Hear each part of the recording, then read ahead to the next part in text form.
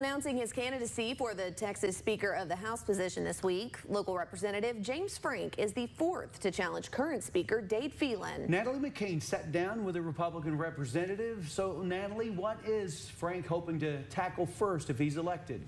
Yeah, well, they're pointing towards strained relationships between Phelan and Attorney General Ken Paxton and what he says is an unnecessary focus on controversial matters. Frank's immediate goal is to just patch things up.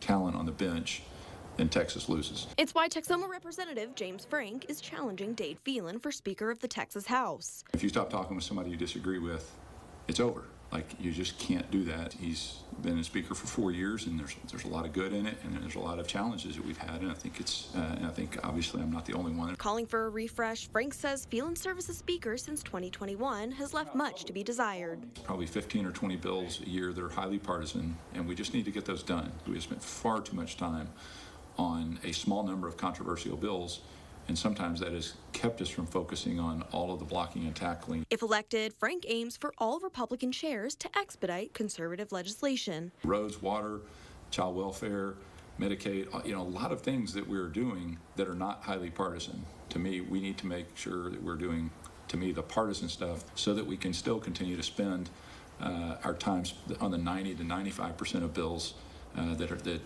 Republican and Democrats expect. Plus, with a focus on concise communication and member empowerment, forging stronger relationships with those already in leadership. I definitely want to continue to shepherd some of the improvements that we made in the foster care system, and honestly, some of the changes and some of the improvements I want to make on medical, I don't think can be done without a little more influence. I think some of the changes I would like on health care won't happen unless the Speaker, Lieutenant Governor, or Governor are behind it. Despite his strong partisan standpoint, I've talked to several Democrats since I filed.